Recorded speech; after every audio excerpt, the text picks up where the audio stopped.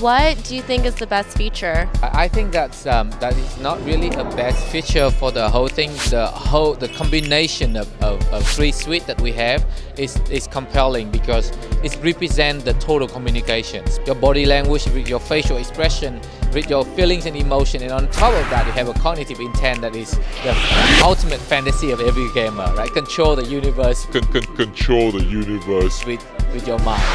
So now the master is gonna teach you to learn the new skill of using your mental power, right? The first thing is lifting a rock. So press A. Now get ready. Lift. Hold it, hold it, hold it, hold it. Yep, you got it. Hold it. Keep holding it. Keep holding it. Keep holding it. Holding it. Holding it. Up there. And then with the cognitive action, where you can actually move an object, you know, you lift the whole mountain with your brain. That was so cool. Or heal the bridge, right? That I love that. You know. Oh, yeah. Yes!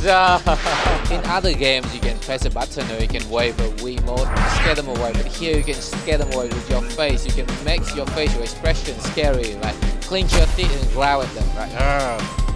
Go do it. The way we communicate with machine has always been a conscious form, and we read body language, we have facial expression, and we have feelings and emotions. That's why we want to bring everything into that communication between us and machine for the next generation of interface. games.